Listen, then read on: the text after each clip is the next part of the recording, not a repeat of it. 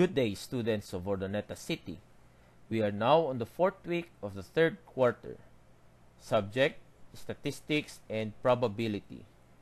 This week, our video presentation is divided into two parts. This is part 1 and our topic is all about normal random variable.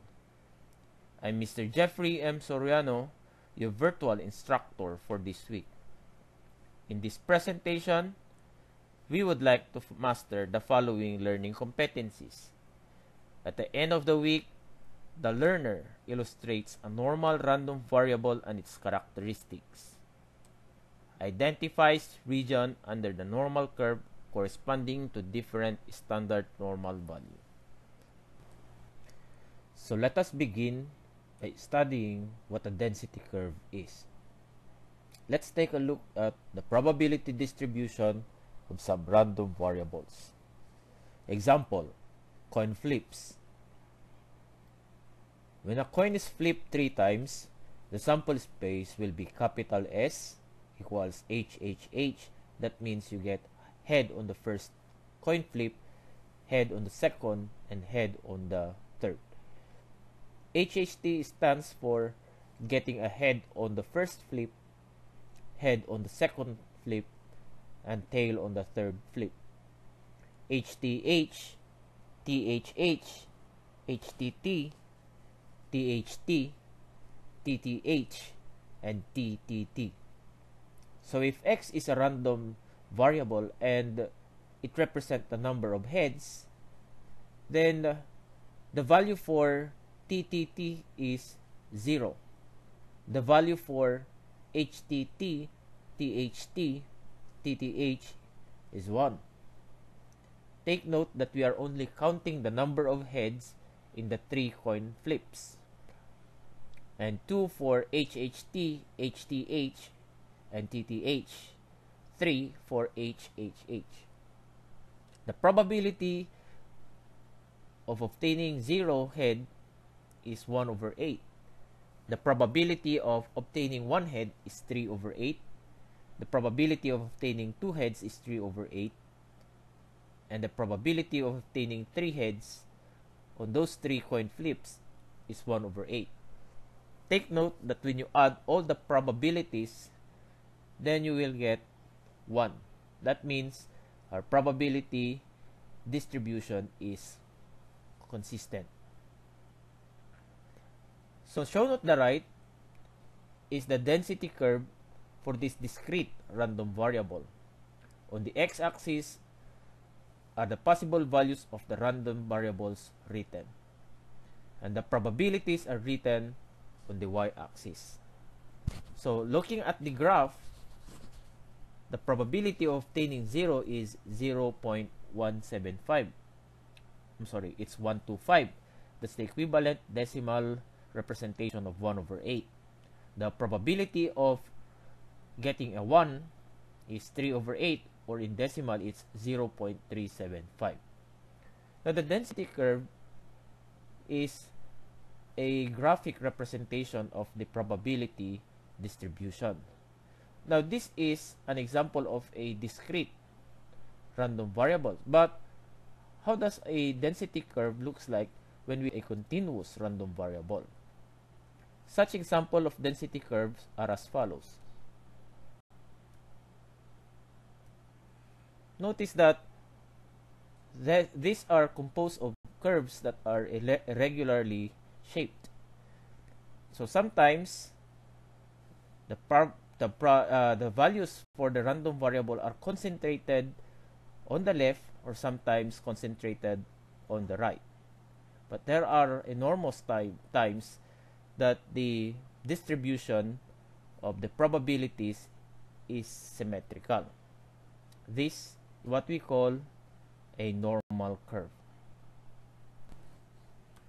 So we use a mathematical model with a smooth bell-shaped curve to describe these bell-shaped data distributions. These models are called normal curves or normal distributions. They were first called normal because the pattern occurred in so many different types of common measurements. The general shape of the mathematical model used to generate a normal curve looks like this. Now the area under a curve represents the probabilities. Example of probability distribution that have bell-shaped density curve is the height of a human adult. We can observe that the height of a human adult is dense around the average. That's located at the center. Ibig sabihin, malaki ang chance na pag nag-random pick ka ng isang human adult, ang height niya ay malapit sa average height. And there is a small chance that the height of the randomly picked adult is very short or very tall.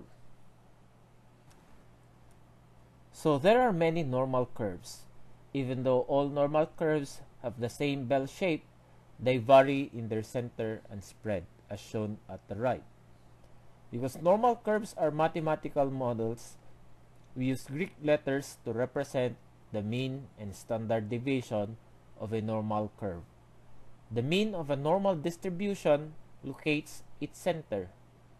We use the Greek letter mu to represent the mean.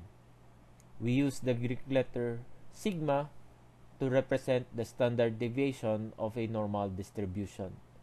The standard deviation determines the spread of the distribution. In fact, the shape of a normal curve is completely determined by specifying its standard deviation.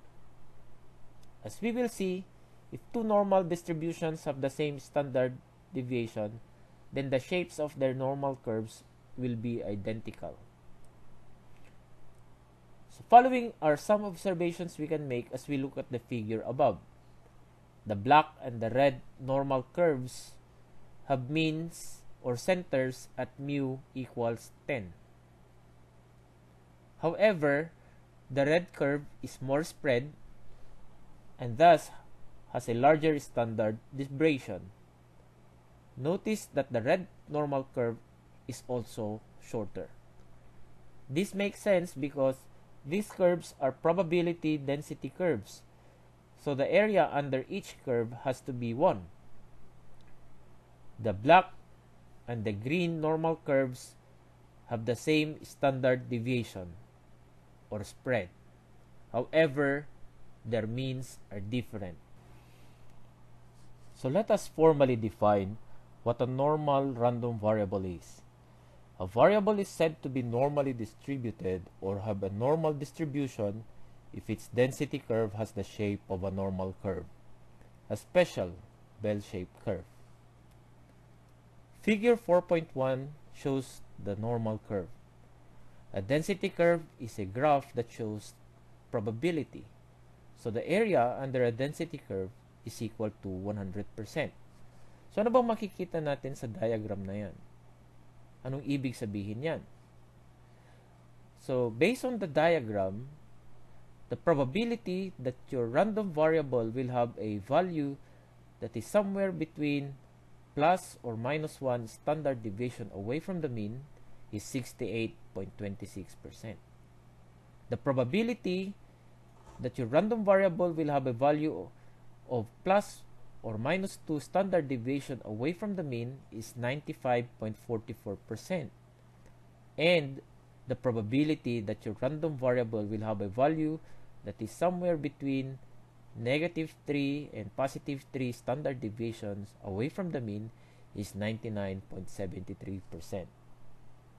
So let's have a summary of the characteristics of a normal curve. The mean, median, and mode are equal. So the normal curve is bell-shaped and it's symmetric about the mean. The total area under the curve is equal to 1. The normal curve approaches but never touches the x-axis. And between mu minus sigma and mu plus sigma, the graph is concave down, and elsewhere, the graph is concave up. The point at which the graph changes concavity are called inflection points. So this is the end of part 1, and I hope you've learned something from this lesson. So thank you for watching. Always be safe, stay home, and learn from home. See you in part 2.